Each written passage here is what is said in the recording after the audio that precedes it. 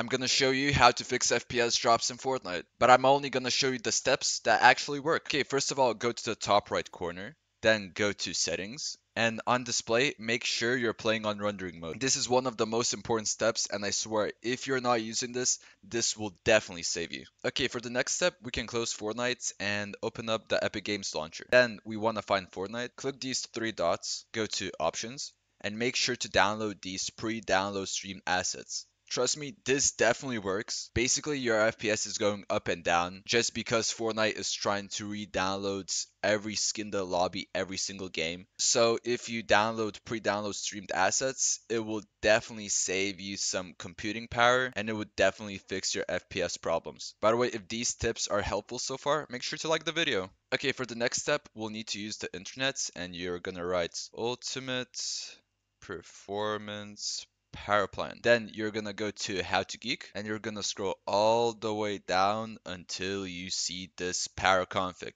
and you're gonna copy it. If you want, you can read about this, but I'm just gonna explain it a little bit quicker. Basically, what this does is makes your PC use way more power. So your CPU and GPU will get more power, and in return, you will get more FPS and way stable FPS. Okay, now go to the Windows search bar, write CMD, and make sure to run this as administrator. Now just paste in the command by pressing Ctrl V, and it should say something like this. Now go to Windows Search, write edit power plan. Now on the top here, click on power options and make sure to choose performance mode. So I asked ChatGPT how can you fix FPS drops, and most of the things it recommended are pretty trash. However, I really liked updating drivers, so I'm gonna show you how to do that on NVIDIA. I personally have an NVIDIA graphics card, so I'm gonna show you how to do it for that. So if you already don't have the NVIDIA app, I really recommend that you would download it. All you gotta do is write NVIDIA app.